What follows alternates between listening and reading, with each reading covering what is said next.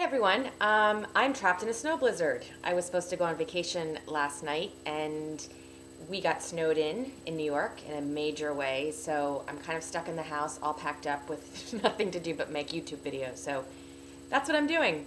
So this one was recommended or suggested by my friend Brooke, a little how-to on turning your makeup from day to night. I get this question all the time from magazines and blogs and clients about I need a look for day and I need to look for night, or how do you go from day to night? And I think people think you have to have like two separate bags of makeup or something, or that when the sun goes down you're supposed to all of a sudden like be really vampy and nighttimey, and that just kind of sometimes makes you look like a totally different person. So I'm just going to show you how I would do it, how I suggest doing it, and what I tell other people to do, and take it from there. First I'm going to tell you what I have on right now that is the day look. I have tinted moisturizer, Elizabeth Arden tinted moisturizer. Where'd it go? Mascara. Almay mascara, intense eye color mascara. One eyeshadow, which is from this Tartan collection, the Holiday Matte collection, just the light one right here. A little sweep over the lid, that's it. No liner. A little bit of Dollymix Blush, and this Nivea Kiss of Shine. It's like a little, it's got a tiny bit of color, and I love these. They're not sticky at all. They're really moisturizing. It used to be that you couldn't get them in the States and you had to order them from somewhere, but I think now you can get them on Amazon, or maybe now you can even get them in any drugstore. I don't know. Okay, so starting with the eyes. I'm going to use Sketch from MAC, right here. You guys probably all know it. And all I want to do is just stick it in the corner. I don't really want to create a smoky eye. I just want to intensify what I already have. So I'm just really like drawing in a V. Getting a lot of product on there and just drawing it in like a V, just like that, and then, you know, going back and blending it. And you can bring it up as high as you want. You can bring it up kind of up onto your bone, or you can kind of keep it down close to your lash line. Doesn't really matter. But I want it to be pretty deep in color right in that outer corner, because that's what's going to create kind of a smoldery, sexy look.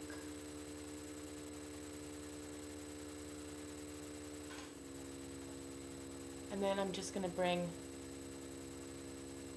gently bring it down underneath, just to connect the top and the bottom.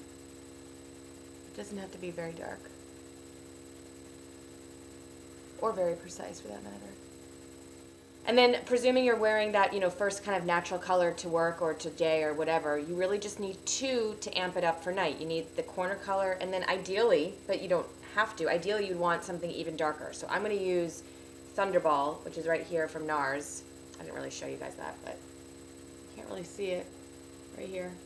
One of my all-time favorite colors. It's like a peacock blue-gray. But you could do black, you could do anything that's really rich, and I'm just going to push a little more right into the upper lash line, just to accentuate my lash line.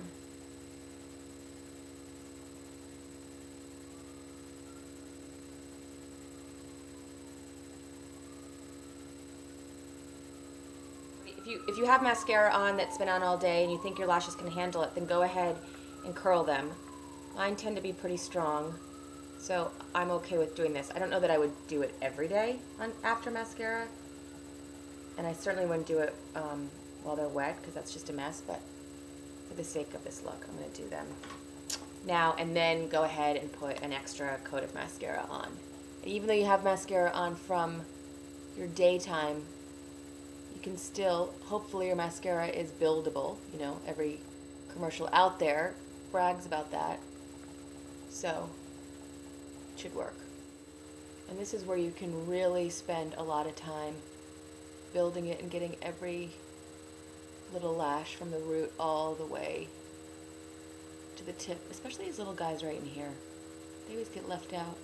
And when they have mascara on them, They really help bring the eye to life. Next I'm going to use this little Nars duo. It's got Copacabana and St. Barts multiple stick, but in a palette, so that's kind of nice. I'm going to take the St. Barts, which is the darker one, and I'm just going to kind of like swipe it on my cheek right over that pink blush that I have. Just gives a little warmth. Some people this can be muddy on. I think it's not super dark, so if you're pretty tan or you've got really dark skin, it tends to look kind of muddy, but I'm kind of right on the cusp right now. But if you don't want to use it, you could just do a little bit of bronzer. I just like it because it has shimmer. And then take the Copacabana, and what I like to do is run it down the bridge of my nose, along the brow line, and then join it with the St. Barts right under the cheekbone.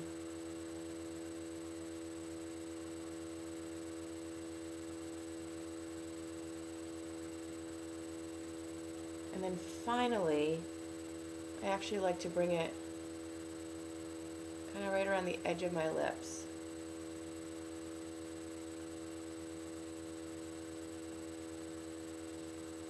Kind of pops the lips out. It gives like the highlight around them, but the consistency of Copacabana, which is one of my Hall of Famers, couldn't live without that stuff, works well. Lipstick is High Tea from MAC.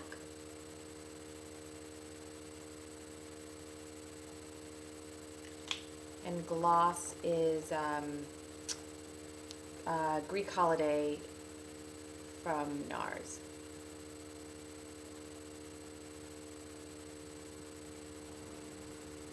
Hear that wind?